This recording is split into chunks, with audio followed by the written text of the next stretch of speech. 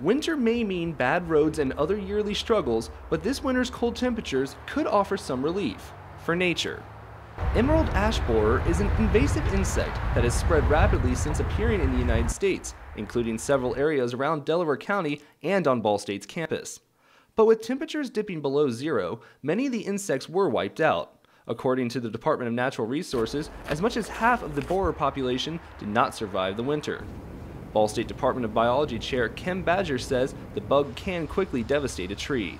I've seen it on a tree go, from the time I first noticed it, go fairly rapidly within a season or two. It could have been there in a small amount before that, but it can go fairly rapidly once there's enough larvae feeding on the tree. In an infestation of emerald ash borer, what happens is an adult bug gets underneath the bark of a tree and lays eggs.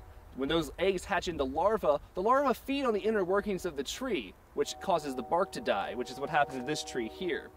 Now, when the bark of a tree dies, essentially circulation within the tree is killed, meaning that water and other nutrients can't get up and down the tree. This eventually causes a tree to die. Muncie Parks Department urban forester Kelly McClellan says anything that can slow down the spread of infestation is welcome, but cold temperatures alone will not solve the problem.